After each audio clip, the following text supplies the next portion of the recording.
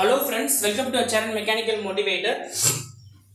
In this video, we are going to see a basic problem on hexagonal pyramid. Previously, I have uploaded many videos on Unit 3 Projection of Solid. If you haven't seen, means kindly go through all the videos so that you will be having a better understanding. And this problem, initially I will explain the question, then I will be explaining how to write the given data, and then I will explain how to draw the diagram step by step. If you follow all the instructions, it will be very easy for you to solve this problem. First of all, understand the concept and then go with the problem. So what they are given here is a regular hexagonal pyramid. So first thing which should come to our mind is what kind of diagram or solid which we are going to draw. So first of all, identify the solid. The solid here is regular hexagonal pyramid. The solid here is regular hexagonal pyramid. So hexagon we need to draw it. Okay. So having a base edge of 25 mm. So each side of the hexagon is 25 mm and axis length is 60 mm. So axis is 60 mm. Okay. Next thing is what they are saying is lying on one of its slant edges on the ground. So what they are saying? So the hexagon, one of the slant edge is lying on the ground, such that its axis is parallel to VP, and draw its projection. So whenever they are saying axis is parallel to VP means the opposite of will be axis will be inclined to HP. So when axis inclined to HP, the base diagram will be drawing in HP. So in this case also we are going to draw the base diagram. So hexagon we are going to draw only in HP since they are given axis is parallel to VP. So opposite axis inclined to HP. If axis is inclined to HP, draw the base diagram in HP. Okay. So right now we found that where the hexagon is resting. The hexagon is resting on HP. Next is orientation. So there are, if you want means you can draw two types of hexagon. One is this and second is this. Which type of hexagon we need to draw mean? We will be getting a confusion. So again going back to the question. So what they are given here is the slant edges. So their orientation will be edges. This is corner. Okay. So they are asking to incline the slant edge. So we will be going with this type of hexagon. The second one we are going to draw. Okay. Like this only you need to identify and proceed with the problem. And the first thing is draw the reference line and then go draw the base diagram. The first step is you need to draw a reference line. Draw the reference line this way. Write X, Y, VP, HP. The second step is we are going to draw the base diagram. So in our case, the hexagonal pyramid means base diagram will be hexagon. I clearly explained which type of hexagon we need to take it up. So go with the second one, that is this type of hexagon. Okay. Yeah. Actually, I have done one mistake here. Sorry for it. Sorry for the inconvenience. Previously, I just asked you to take the other hexagon, right? It's wrong. Okay. So once again, I will explain. Clearly listen. See, there are two types of hexagon. We can take it off. So what they are asking is, they are asking us to is lying on one of its slant edges. So slant edge they are highlighting. Slant edge means this is only the true slant edge. See here. This is the true slant edge, okay, whereas this one is not a true slant edge. How we can identify this slant edge should be parallel to the reference line. So whichever slant edge is parallel to the reference line is only your true slant edge. So this is the true slant edge and we have to go with this type of diagram, not this type of diagram. So extremely sorry for it and kindly correct it off. So we need to go with this type of diagram. The reason is this is only a true slant edge. The slant edge is resting on ground. So we have to go with this type of diagram. So just check which slant edge is parallel to XY line. So this is only parallel to XY line. So we will be going with this type of diagram. Diagram 1. Okay. Not diagram 2. This is not. We have to go with this. So now it's very clear, I think so. So first step, as I said, we need to draw the reference line. The next step is we are going to draw the hexagon. So for drawing the hexagon, you know very well. Draw the base. The base is 25 mm. See, the base is 25 mm. So for 25 mm, we draw a base and then this angle will be 60 degree. For hexagon, 60 degree, 60 degree. So take 60 degree and draw a line for 25 mm. Take a 60 degree and draw a line for 25 mm. And then try to extend this line vertically above. Take your compass, measure 25 mm. Keep your compass here and cut an arc on this line. Keep your compass and cut an arc on this line so that you can form the hexagon. So drawing the hexagon, I think so all of you will be knowing because almost we are going to complete the third unit. So follow the same procedure and complete the hexagon. Name it as A, B, C, D, E, F. You can also name it as P, Q, R, S or 1, 2, 3, whichever is convenient because they haven't mentioned anything. So you can go with anyone. Right now we have completed the top view of the diagram. The next step is project all the top view points upwards so that you can get the front view. So pyramid means we know very well the front view will be a triangle. If in case of prism means it will be a rectangle. So see here, this is called the center or axis of the hexagon. So just join all the points. How to make it is join A to D, join E to B, join F to E, and so that you can get the intersection point. That point is called as O. OA, OB, OC, OD, OE, OF are called it slant edges, and OD and OA is the true slant edge of hexagon. So we should consider the true slant edge of hexagon. So OD is the true slant edge of hexagon. You know how to get this diagram.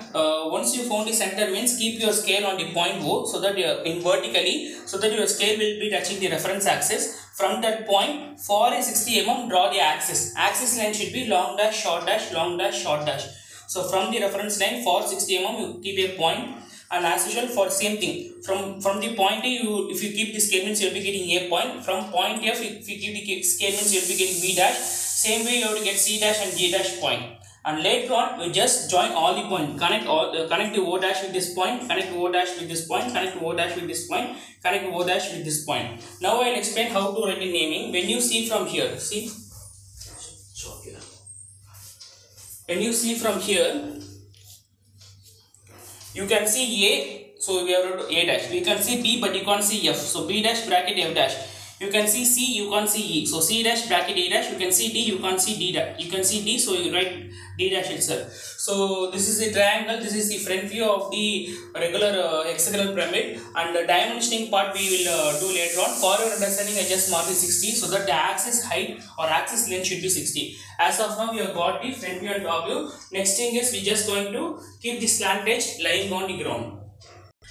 The next step is what they are asking is they are asking us to tilt, that is one of the slant edges lying on the ground. So there are two slant edge, O dash D dash is slant edge as well as O dash A dash is also slant edge. You can keep any slant edge on the reference axis. So I just kept the O dash D dash slant edge on the reference axis. Measure O dash to D dash, just place as it is. Measure O dash to D dash, just place as it is and name it as O1 dash and D1 dash. Next, take your compass, measure O dash to A dash. Okay, measure O dash to A dash. From O dash, cut an arc. Measure D dash to A dash. Measure D dash to A dash. Measure with your compass. From D dash, cut an arc. So both the arcs will intersect on point, and that point is called as A1 dash. Now we have formed a triangle. Next thing is just measure this distance from A dash to B dash. How much of a distance is there? The same distance you will be having here. How much of a distance from A dash to axis? The same distance you will be having from A dash to axis. Measure from D dash to C dash, how much ever distance is it? The same distance you will be having. So now you have got 1, 2, 3 points you got right. Just connect all the point with O1 dash. Then name as it is. If B dash means B1 dash, F dash means F1 dash. Naming as usual you know very well. C, C1 dash, E, E1 dash. Name as it is. Now what have we done? We have just taken this triangle and just we are keeping the triangle in this way. So that's what we did. So when we project all the points vertically and all the points horizontally, we will be getting intersection point.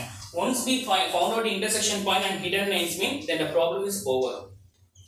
Now we have identified the intersection point. See here, draw vertical line from D, C, B, A, O. And horizontal line from E, D, C. So all these lines will intersect at one point, and we're going to identify intersection point. See, this D and this D will intersect here. This C and this C will intersect here. Same way we have to identify all the intersection point or A, B, C, D, E, F. And this O and this O will intersect at here. So we have identified the intersection point. Next thing is hidden. So identify which point is touching XY line or lying on XY line. So only these 2 points are lying on XY line. So whichever is connecting to this. So when you see from here, okay, when you see from here, you can see the entire part. Okay, I'll just show.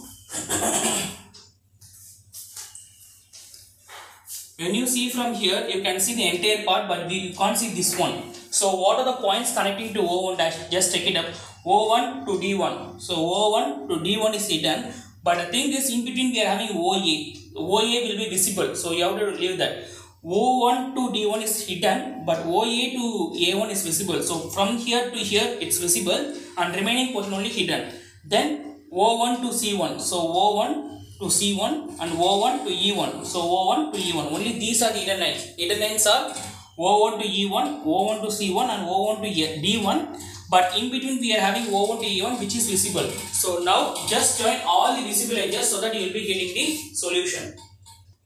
Now we are going to draw all the visible edges. See how I am joining. Join A1 to B1, B1 to C1, C1 to D1, D1 to E1, E1 to F1, F1 to A1. One process is over. Next thing is, even this you need to join. O to A1. Yeah. Okay. Then O1 to A1. O1 to A1 is visible. O1 to A1, O1 to F1, O1 to B1. So only these are the visible line. Hidden O1 to E1 and O1 to C1. A1 to D1 around hidden. Okay, only this part is around hidden, remaining things are not, it's visible only. So I hope so this diagram and it's very clear. And coming back to dimensioning part, this is the extension line, you have to write in 2H pencil, dimension line H pencil, number and arrowhead HP pencil.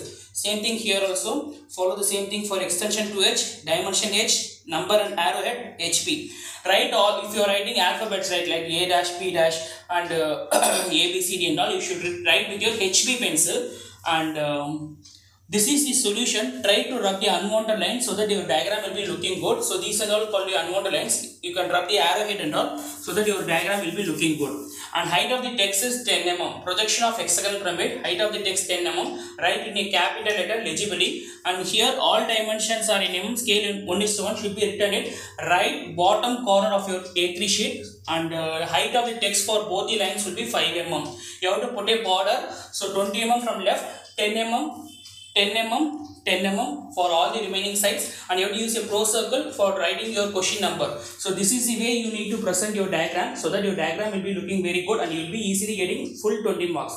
If you feel this video is useful, means kindly share the video to all first year students so that it will be very much helpful for them during their preparation.